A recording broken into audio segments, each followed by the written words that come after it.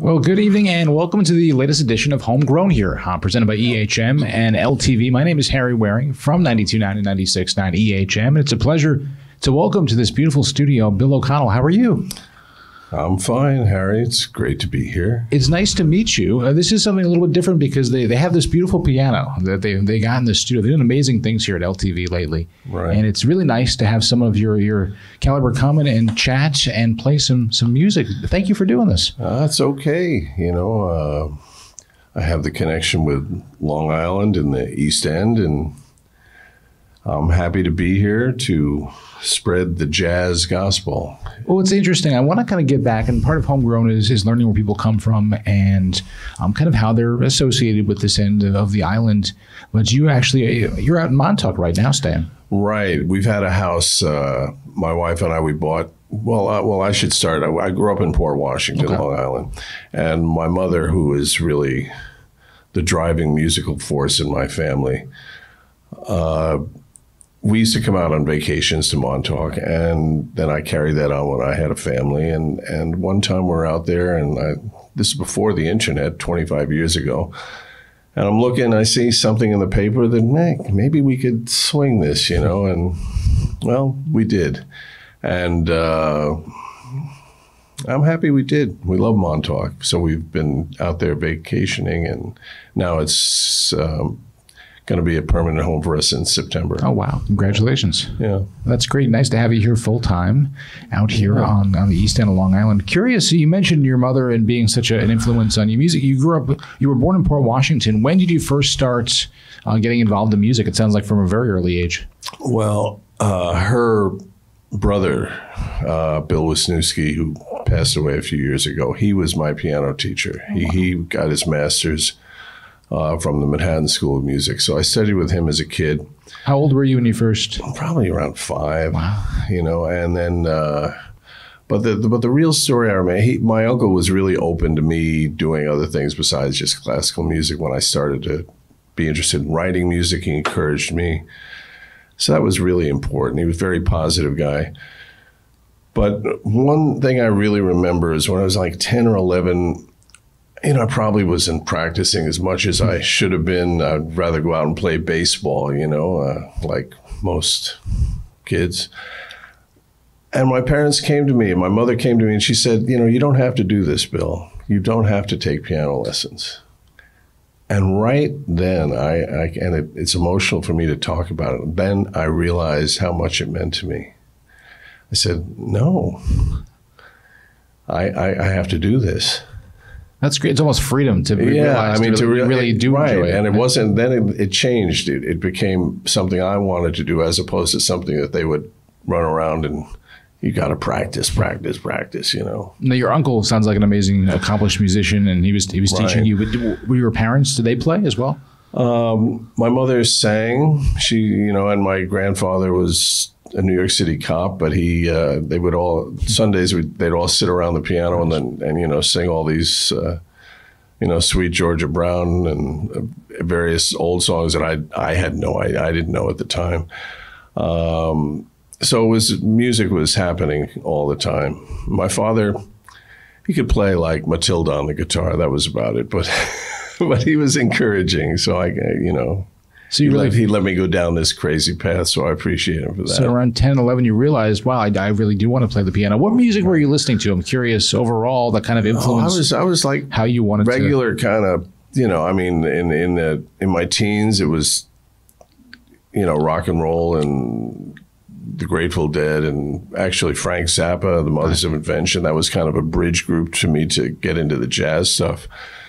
But and then I was into modern classical music too, Varese and, Stravinsky and other more obscure people too. I was just searching for sounds. Like I wrote a piece for my high school orchestra. I just, trying to find myself. Did you find yourself becoming obsessed with practicing and just writing at that early age? Yeah. Absolutely. Music took over for me. At one point it was maybe sports a little bit, but then gradually we transitioned to 3 or 4 hours of music. I was just consumed by it, Did you pretty much know then that you wanted to go to school to study for it as well? Yeah, I knew that was the only thing that I really had that kind of passion for. What's it like? Yeah, obviously, you went to Oberlin, which is world renowned. What's it like to go there and kind of really start to build who you are as a musician, I'd imagine? Well, I went there as a composition major. Yeah.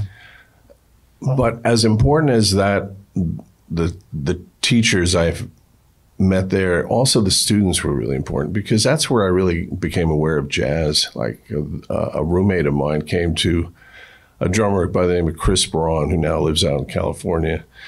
He somehow they put us together as college roommates, and he came to school with like every Train and Miles record, and I was like, I hadn't heard all that stuff, so I was like, this kind of took over my musical interests, because to me, jazz has the intellectual sophistication as well as the earth, the groove, and that really made me want to play it. It was really college the first time when you really started to think about jazz more as and kind of what attracted you to it? Well, that was it. I was always into being intellectually stimulated by music. But then when I heard jazz, I was like, oh man, this stuff swings too. Or Latin music, how it grooves in a way. Was that the first time you heard Miles Davis in college? Or? I heard it in high school, but I heard you didn't listen to it, I guess. I listened to it, but first time I put A Love Supreme on, I didn't know what to do with it. I put it away for like 6 months. And then I heard it again, and I was like, oh, I didn't understand it, but I heard how great it was. Same thing kind of with Miles. Were you performing a lot in college or just writing, really? Writing, yeah. I've always been a writer first. And then at some point, I decided, well, I don't want to just sit up in a room and write. I got to get my chops together, too. Well, before we talk about the performance aspect, I'm curious, how long does it normally take you to write? And how long does it take you to say it's finished? Or is it ever finished? I'm not sure about that. If it's ever finished, you decide it's finished. Yeah. Some writing, sometimes it happens really quick if your idea is really strong in your mind. Other times it might take years. I might have a first part of a song and then not really know how to resolve it or develop it until 10 years later. So, you can't really tell. But I like it when it's an organic process, when I'm not really, because I believe music is out there for everybody to hear. Yeah. It's just kind of tuning into it. So when I'm walking down the street and all of a sudden a melody comes to my head, or a rhythm or something that I feel like I can develop into a piece of music, that's a cherished moment. I want to get into a little bit more about kind of some of your influences as you were building and your experience in college. Why don't we do a song, though? Actually, we have this beautiful piano here. Sure. Well, I thought I'd start with something that, of course, when I play it, hopefully people will recognize it. But I thought I'd play Duke Ellington's Prelude to a Kiss. So let's see, can I...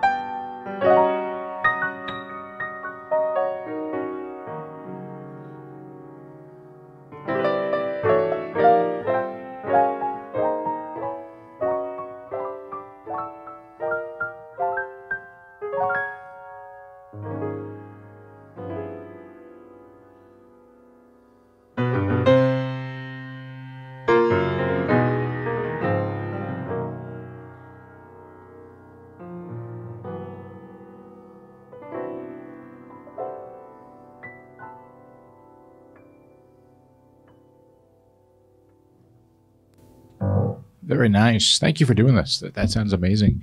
We're live here for Homegrown and LTV and with Bill O'Connell. Bill, I'm curious. I was thinking about when you were in school. Is there a moment in a time you remember, or a certain experience? Because you were with such amazing, talented musicians. It's to get them all in a certain area where everyone's learning and growing. Take us back to that time. What was that like for you? And is there anything that really stands out to you when you knew, hey, I really want to continue this with jazz?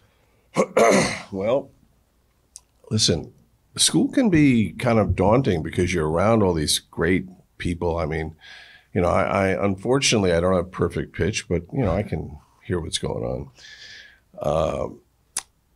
But you see people, you're in school and you hear people who, you go, and they can like tell you each note. I mean, I'm like, okay, well, that's a hell of a trick. But, what do you do with that? But then again, you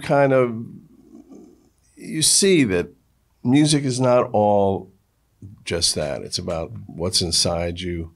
What do you have to express? Can you express it? Do you have something to say? Which I think we all do. It's just a question of tapping into it. So, did I have doubts about it? Of course. Everybody has wondered, hey, can I really do this? But again, it was something I felt so much passion for. I didn't know what else I wanted to do. So in a way, I had no choice. Music chose me. Where did you go after college? What kind of? Then I came to New York. Studied with a great pianist, a guy named Richie Byrack, who's still around. I think teaching in Germany, and then I got into the scene. Started meeting people in New York. New York's the greatest place to meet the greatest musicians, and started playing with the best people I could.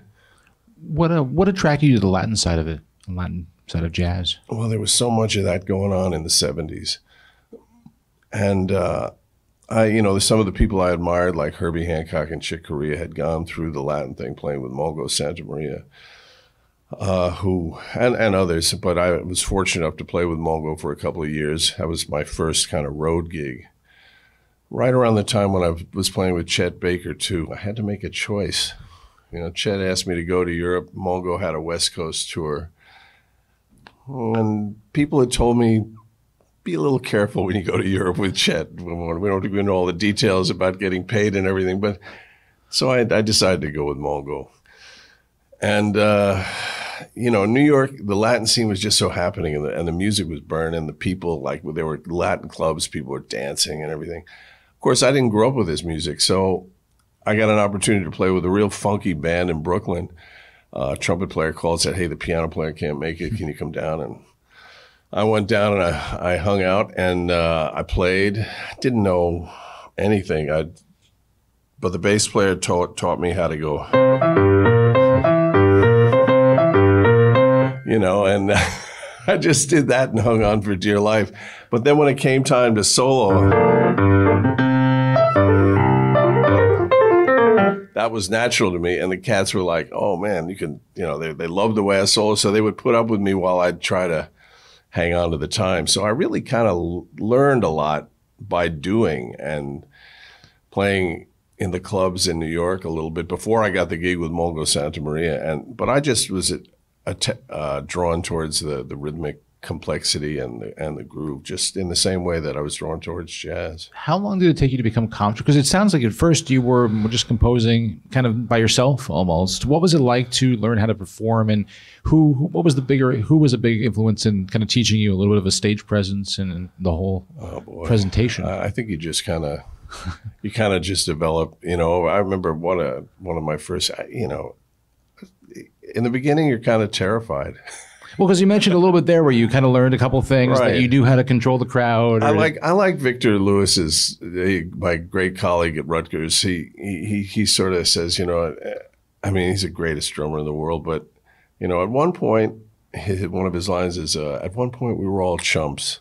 He says it endearingly, but we all had a lot to learn, and so it's a process.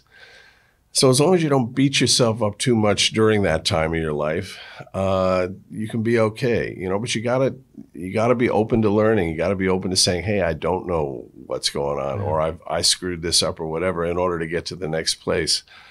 And certainly in Latin music, coming out into my 20s, it's not like I grew up listening to clave or anything. I had to kind of give myself to that process. But luckily, I had guys who were really encouraging. You know, in the bands, they heard something in me, and they really encouraged me to go down that path. So I'm indebted to them. When did you start teaching? Because I know that was a bit part of your life as well. I've always been teaching privately, but I've been teaching at Rutgers University probably the last 10 to 12 years. You know, teaching piano students.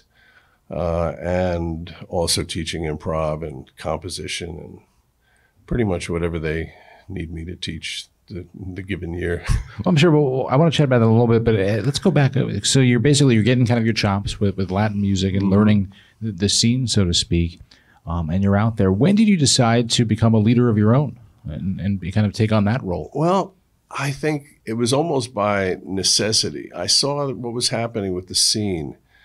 And, you know, I'd played with all these great people, played with Mongo, with Sonny Rollins, in the jazz world, Chet Baker. And then I hooked up with Dave Valentine for many years, did many CDs with him. And Gato Barbieri, Fort Apache, Jerry Gonzalez and the Fort Apache Band. Just played with all these great people. And there was a lot of work as a sideman. Then as I started to get a little older, I saw younger cats maybe starting to fill into that stuff, and I decided it was time. It was time for me to bring some of my experience as a leader. You know, it was just the right time to do that. Not an easy transition, really, but I still do things with other people. Don't get me wrong. Yeah. I'll always love playing with other people, but I just wanted to make that more of a part. So probably around in my 40s, you know, early 40s. But honestly, if opportunities had presented themselves earlier, I probably would have done it earlier. Is it something you enjoy, having that responsibility of kind of crafting? Yeah? Sure, because then you have a little more control over the whole sound. It's a vehicle for my writing, although I usually try to sneak my writing into any situation I was in. But yeah, you just have a little more control, and you know, you hire people you really have an affinity for playing. And was there something that surprised you about it that you learned that you didn't know going into it? That you were like, whoa, that was not what I expected. Well, it's a lot of work. Yeah. It's a lot of work, not just musically, you know, organizationally speaking, but it's worth it. It sounds like it is. Yeah. How often do you write? I'm curious. Even now, we've had such a strange year. I'm always writing. But imagine it's even in the pandemic year. That was it. Kind of give a chance to sit back. Right. It was a different year for all of us, and I think it made everyone want to turn inward a little bit. You know, I mean, we had to turn inward a little bit. We had no choice because there weren't as many gigs. There weren't any gigs. So in that sense, it was sort of a positive, you know, to look inside yourself even a little more. But as a writer, I mean, I've been writing music since I was like, you know, 7 or 8 when I looked at a piece of music and I said, well, why is that note there? Why is that note? Or even in college, I sort of discovered I was a jazz musician because my colleagues who were also trying to become composers, I remember having a conversation where they would say, oh, I'm looking for that perfect way to go from here to here. And I would say, well, maybe there are 10 ways to go from here to here, or 20, you know, like there's not just one way that's going to work, you know, and I think that's a big part of jazz. You know, you find you play it one way and you play it the next way and you play it another way differently, and everything is, you try to approach it in a fresh manner. So, but I'm always writing, always.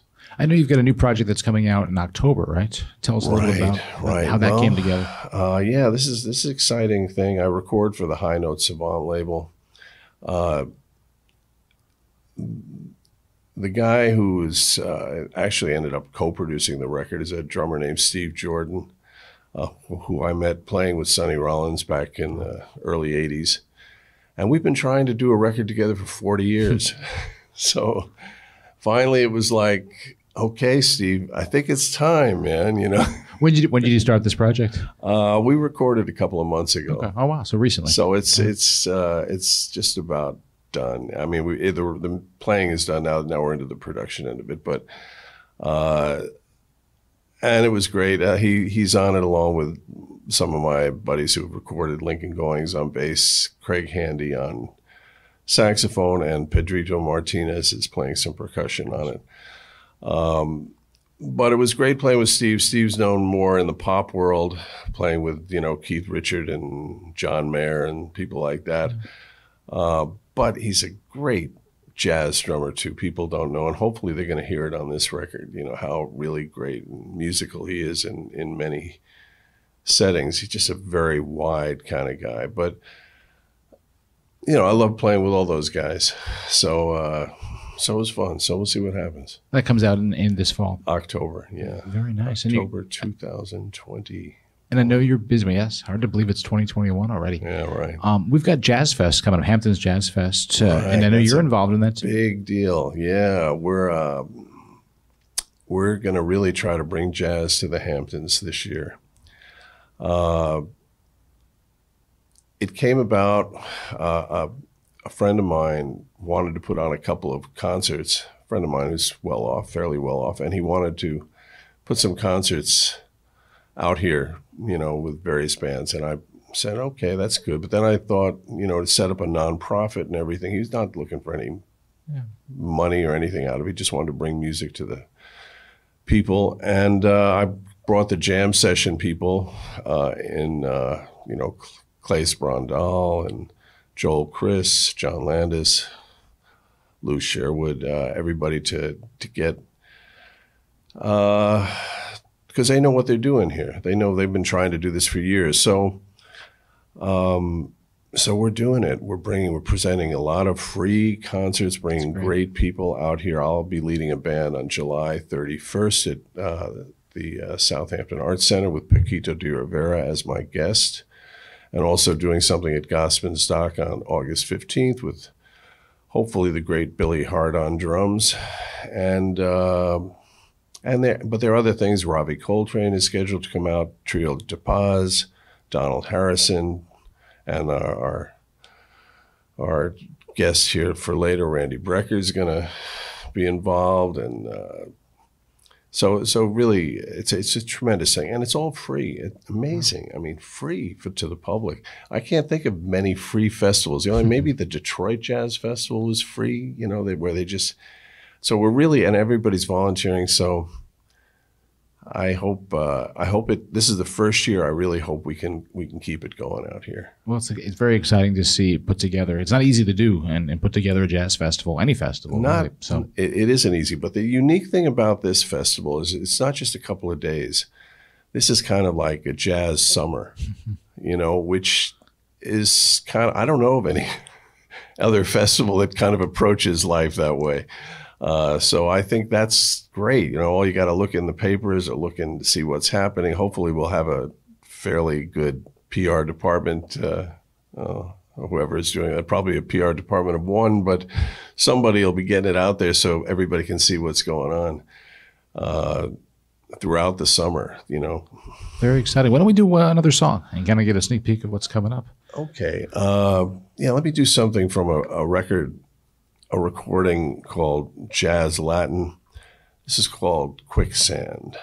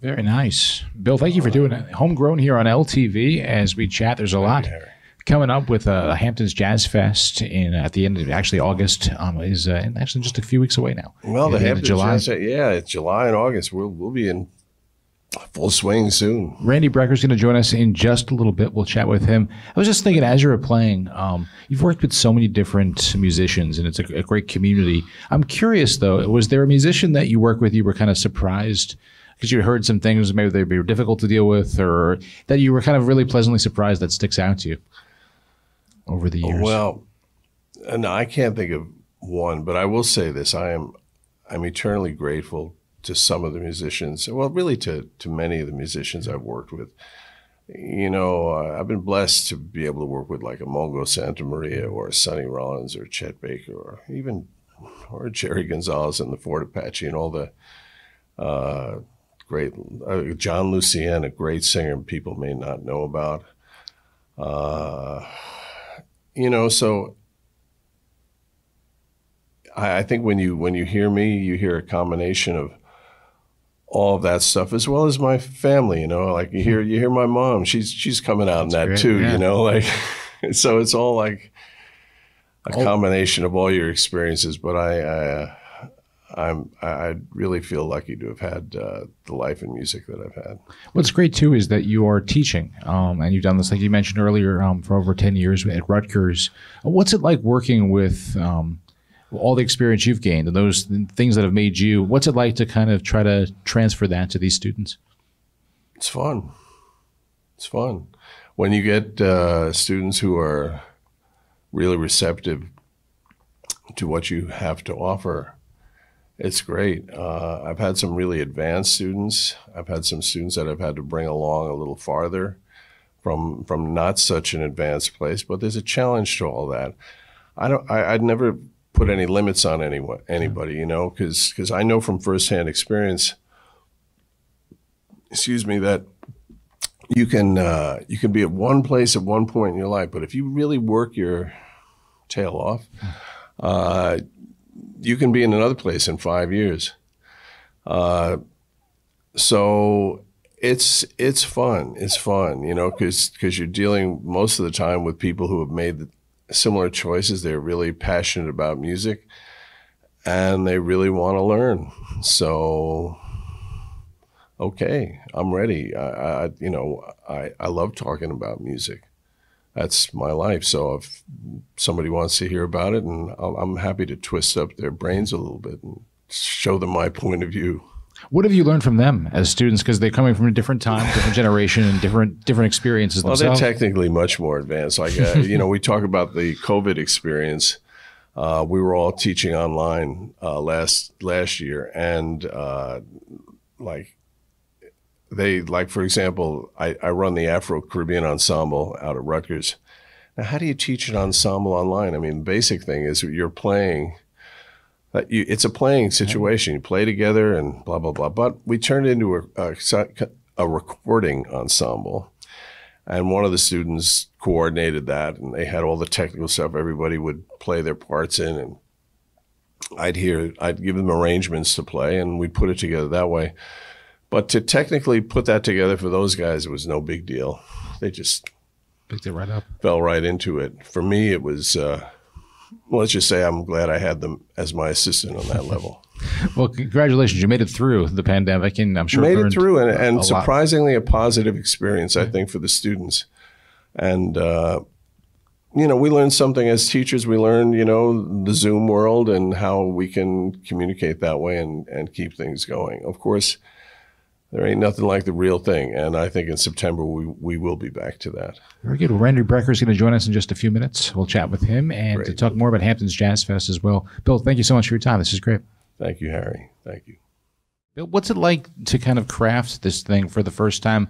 I was reading that it's been 20 years since the Montauk Jazz Festival. What's it like to kind of, because this is the first year, what thought process goes behind putting all the artists together? And of course, Randy is right here to help. Well, Randy's here, and that's a beautiful thing for the Hamptons that we've all enjoyed having him out here for a long time. But it's fun. We just want to present some great music, whether it's focuses on the Latin jazz side, the straight ahead, or maybe even a little bit on the world music side.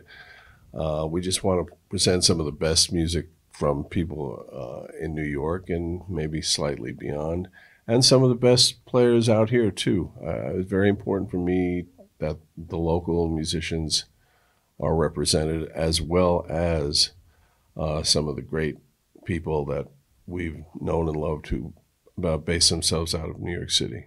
I think this festival really comes at a good time because musicians really just need to kind of get out there, and everyone's been locked up for so long. Perfect time to put this whole thing together and get out there back on the stage. Definitely a lot of pent up playing energy from everybody. Randy, do you agree with that? Oh, I wholeheartedly concur. You know, we've all been kind of cooped up in our houses and trying to keep our chops up and try to be creative and keep that air of spontaneity that we all need in our brain to play. So it's been quite a challenge, and it's great that it looks like we're finally getting back out there. So the timing of this Hampton Jazz Festival is just perfect. You mentioned something there. What's it like to keep in shape to be able to, because everyone kind of had a year off. You really have to force yourself to practice and to continue to play, I'd imagine. Well, if you want to keep playing, yeah, you have to practice. There's no way around it. And especially when you're not doing gigs, it builds up playing on a gig with the pressure and the audience and the give and take. It's another kind of thing.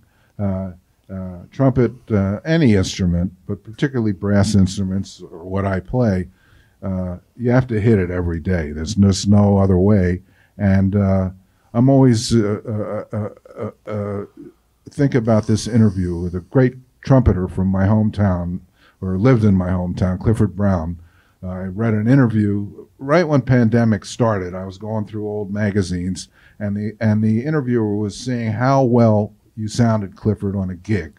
First night of the gig in New York. And Clifford had explained, well, we've been off for 2 weeks, and of course during my off period I practice, but when you get back to a gig, it always takes you 2 or 3 days to kind of plant your foot and get your footing back. And that was only 2 weeks, and we've been off for 1.5 years. So if that's any way to kind of picture what we've been through, that's a good way to kind of explain it.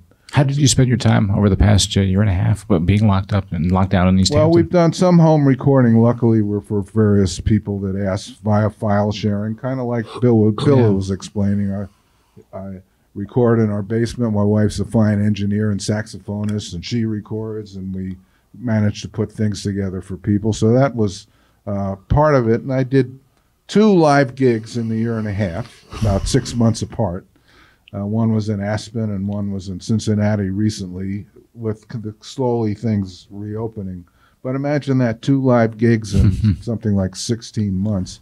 And the rest is just, I've been in my basement and I kind of scour the internet for things I could play along with, kind of live Sonny Rollins somewhere, as it was a good example, or live this guy or that guy, Coltrane live somewhere, and just, you know, put on headphones, put on the MP3, and play along. That's what I've been doing every night, kind of turn down the lights and pretend I'm at a gig. Well, I was curious, when you did those 2 gigs, was it different? Because I feel like audiences kind of are learning how to react now, too. Well, it's quite different, and there was a kind of a lot of, the word is fear, I guess. You know, you're just out of practice playing in front of people and being out front where, you know, it's hit or miss. So, but it was great at the same time. You know, once I got to relax after 2 or 3 tunes and got used to it, even though the audience in both places were minimal, was only 25% capacity, just playing in front of people and getting the feedback, which is what we all need. And that's what really makes the spontaneity fun, it's a 2-way street with the audience. And that part of it was just great. What new projects were kind of born over the past year for you?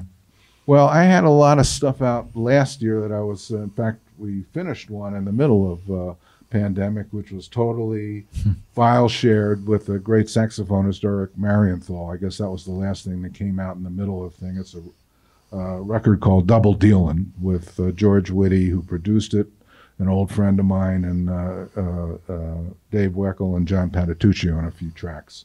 So that kept us busy for the first 3 or 4 months. And eventually kind of came out. They're kind of maybe put it out again. As a lot of the record companies was pretty confusing to all of us. So I think there's going to be a plethora of just a rush to get everything. Like in the film business, the same thing would happen there.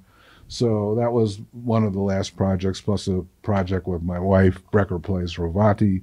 We did, and we're hoping for the best. One day at a time, 1 week at a time. Things seem to kind of change from day to day, week to week, but we're very excited about the festival out here. I couldn't be more excited to be a part of it.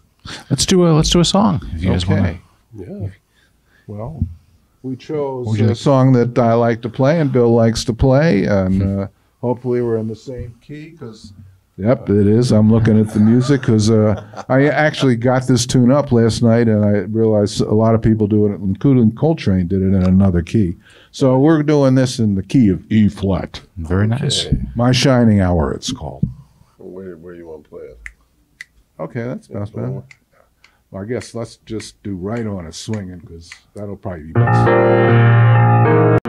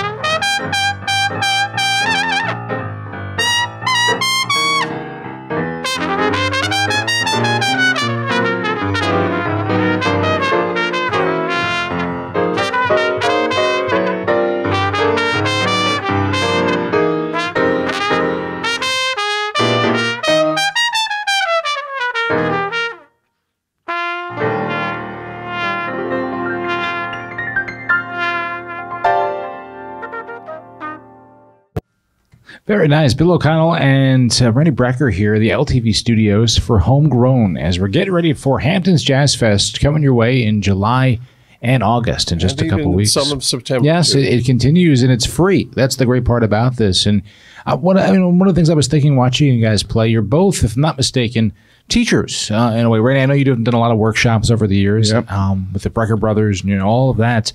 What's it like to kind of be in this portion of your career, and obviously you're still teaching.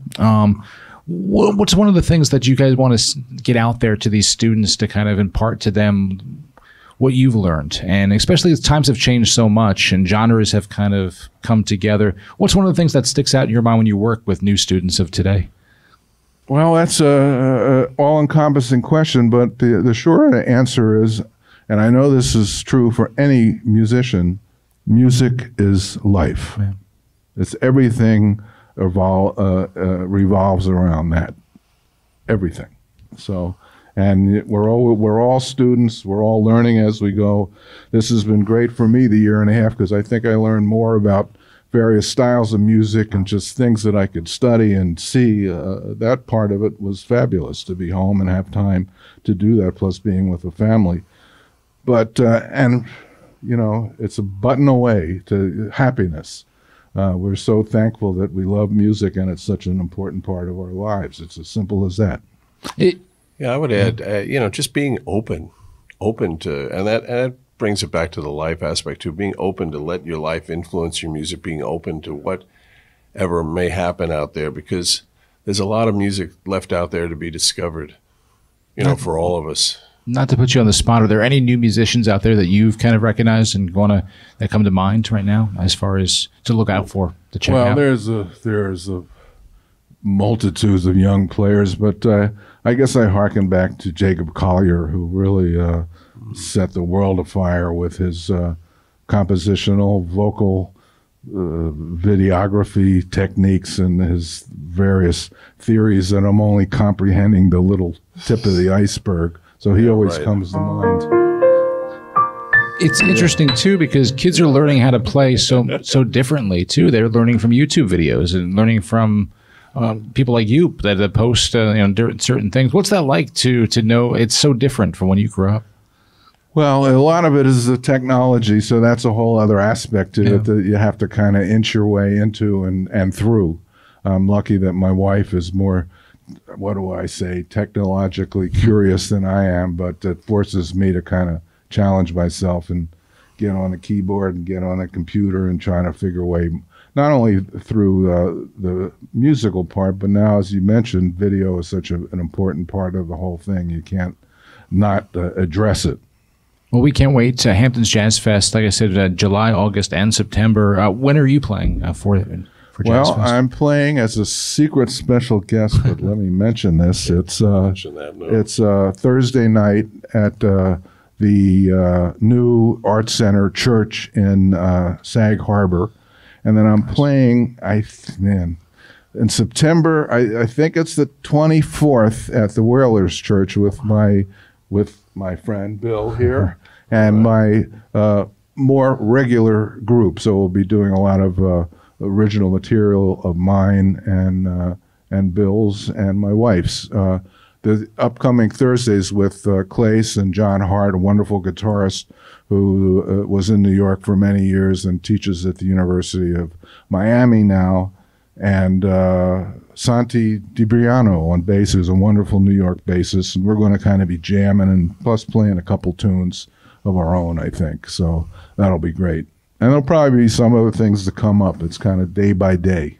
Take it one day at a time for Hamptons Jazz Fest over the next few weeks and months. And thank you for doing this. Bill, congratulations on putting it together, being the artistic director for it. And thank you for playing for us. Yeah, it's a pleasure.